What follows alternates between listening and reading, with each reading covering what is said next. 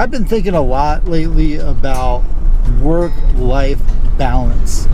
And what I really want to dive into during this camping trip is why it is so important not to let your day job define who you are.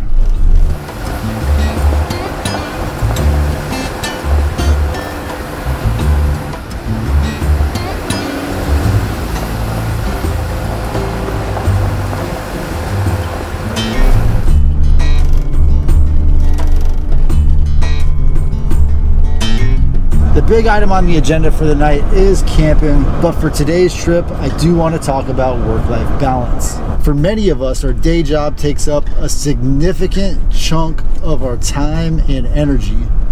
It's easy to get caught up in the hustle of a professional lifestyle, even to the point where you start to believe that your career defines who you are as a person. But here's the thing, it doesn't have to be that way.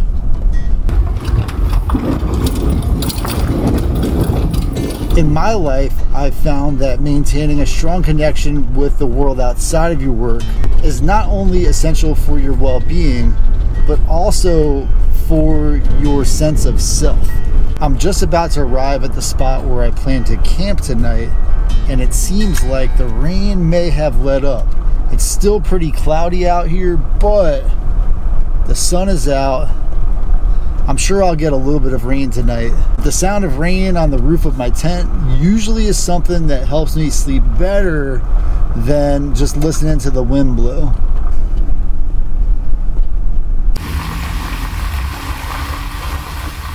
Well guys, I'm a little disappointed because I've got to the place where I want to camp tonight, and it looks like that this unit has in the last month or so become a payment unit. And so I am out in the national forest where normally I do a lot of dispersed camping, but because this is a payment unit, I can't camp here, or I would have to pay to camp here. So I scouted this site out about a month ago, and when I came out here, I was like, oh man, this is a perfect site. I know I'm not the only person that likes to use this site, but this sign wasn't here, and so this new sign means that if I want to camp here, I've got to pay. And this site has quite a few amenities. So whoever set this area up did set up a fire ring as well as some firewood. And so although I would love to stay here tonight, and I had hoped to just kind of back in and set up my Jeep, set up my tent for camping, unfortunately, I'm gonna have to go find another spot.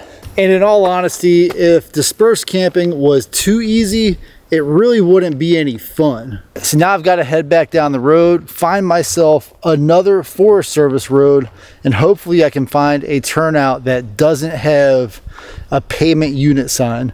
Maybe I'll do a little bit of research on these payment units to see how much does it cost to camp here, and if so, is there any minimum stays or anything like that. But ideally, the way I'm set up, I'm not really going to want to be paying for dispersed camping.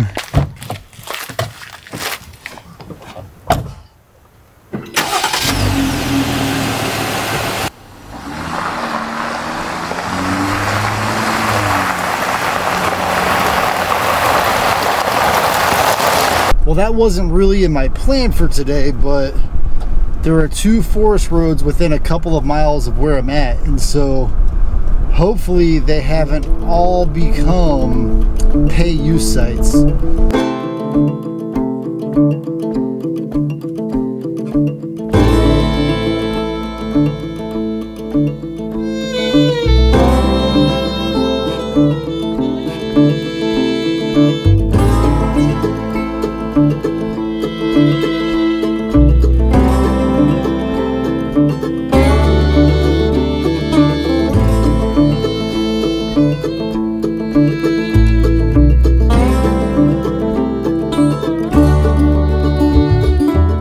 Well guys, I might be in luck. I passed a site a few seconds ago that looked like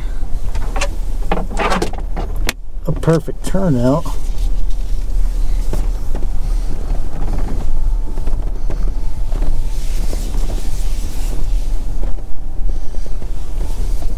So this right here, this beautiful place, is where I love to come to reconnect when I'm outside of my office. Being out in this kind of nature has a really remarkable way of reminding me that there's more to life than just work. So don't get me wrong, I love the work that I've chosen. I've been doing it for over 20 years and it's a very rewarding career. However, I meet folks all the time that when they take off their work clothes, they go home and they live in that mindset that they're still at work 24/7.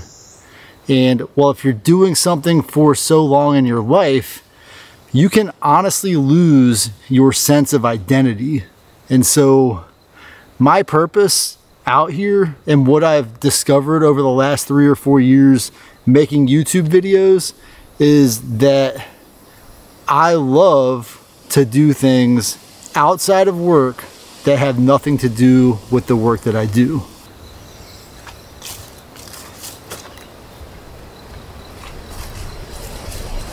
So I think the main takeaway is to really keep in mind what truly matters, whether it's relationships, values, or something that defines you that is not your work life. It is getting a little late, and so I'm gonna get my dinner ready. Tonight, I've got a steak and veggies. You guys know, it's one of my favorite meals.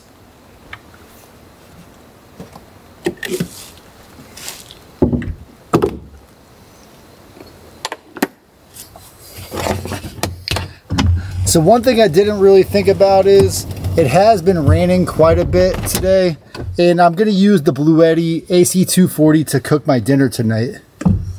And this power station rests in the bed of my Jeep, essentially exposed to wind and rain. So as I get my food cooking, I just need to be careful to make sure that I don't shock myself with the power station. And to make that happen, I'm gonna use the app to set up my cooktop so that I don't have to have physical contact with the power station while I'm getting it going.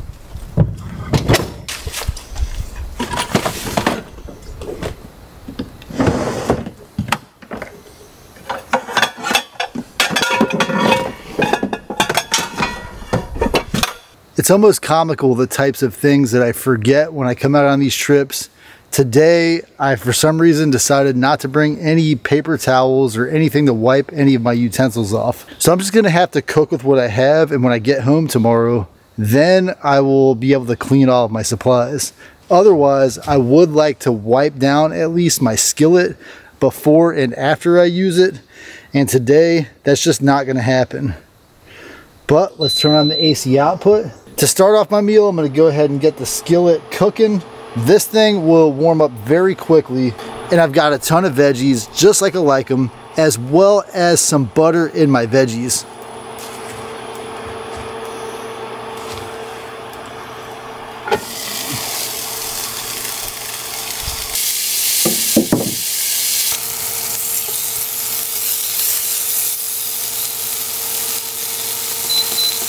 This just smells amazing, but I'm gonna let the peppers and the onions cook for about 10 minutes so I can caramelize them, and then I'm gonna throw my steak on.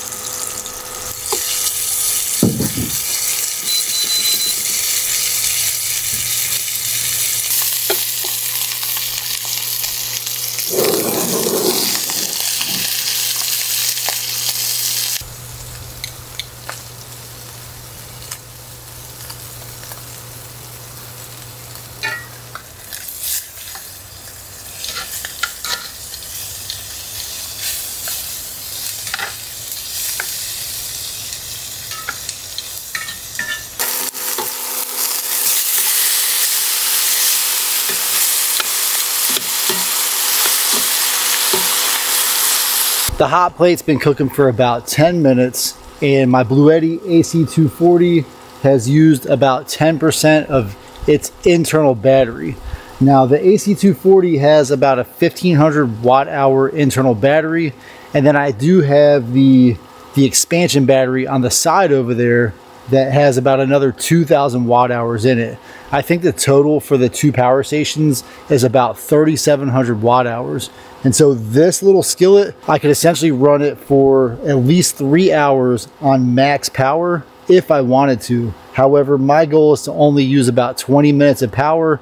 That way I don't burn through all of the battery power so that I can keep my fridge cool for the rest of the weekend. So I'm just about to call this steak done and these veggies, and I realized I installed my table up here last week so that I could have a place to cook without having to clog the bed of my truck.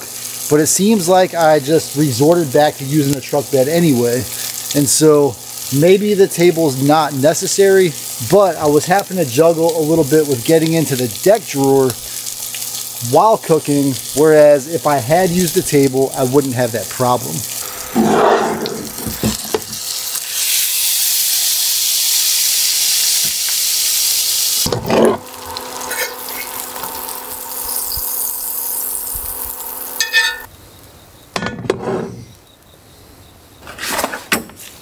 So another mistake I've made with how I've built my Jeep out is my camping chair is soaked from all of the rain, but I don't know if I want to sit on it. I may just sit on the bed of the truck here and enjoy my steak.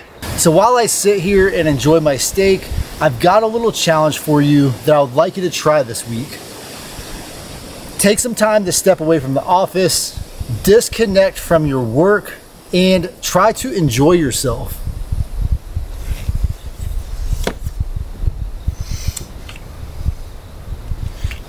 And hey, if you're so busy that you barely have time to do that, get out and go for a hike. Go for a hike on your lunch break. Just getting out, soaking in a little bit of sunshine can work wonders on how you feel. And in case I haven't mentioned yet, this steak cooked in butter is amazing. I cooked for about 20 minutes, more or less. In total, I only used about 11% from the AC240. Now, the percentage here is potentially a little deceptive because I do have the side battery, and as the side battery sits here, it does top off the AC240. So what you see here is the percentage after I finished cooking and some power came back in from the B210. So I feel like I've had a lot of luck with the AC240. It's only designed to sit in the rain for about 10 minutes, but I've had this thing in the bed of my Jeep since I got it back in February. And so it's been exposed to some pretty wild weather conditions. It's supposed to be water resistant and dust proof, but I feel like it's honestly just waterproof. And if you're interested in checking it out, check out the link in the video description. It's a power station that I've had a lot of luck with over the last 3 months. Well, that's enough talking about the power station. I've got to get this tent set up so I can have a comfortable place to sleep tonight. And I ended up not even using this chair, so I'll probably have to rethink how I carry the chair. My original thought was I would slide it in that little gap right there under the deck drawer system, but the chair is just a little bit too long so that it connects with the wheel well too far back, and I can't close the tailgate with the chair in that spot.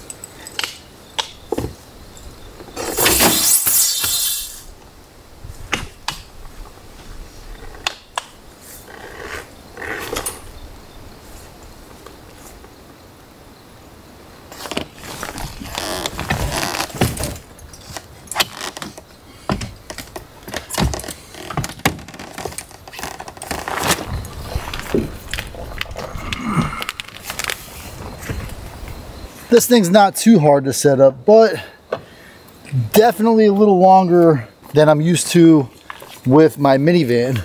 And if you're familiar with my channel, you'd know that I started pretty much with minivan camping, and now as I've transitioned into the overland camping, I'm able to go much further off the beaten path to places like this. However, I do feel like the minivan camper would have found this place or reached this place without any troubles.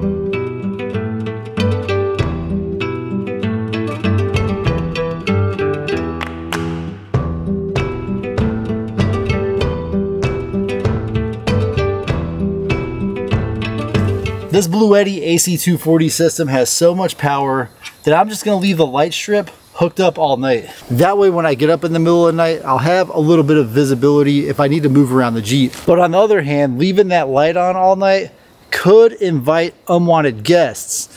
Luckily, there's no bears in the area, but there's coyotes, there's other animals, and lights are sure to invite any insects or animals to come congregate near the tent. Well, I've got something to say to you.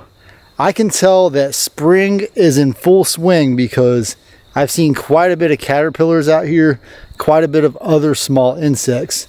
So I need to go ahead and get up in the tent, get it closed off. That way I don't let any bugs in it.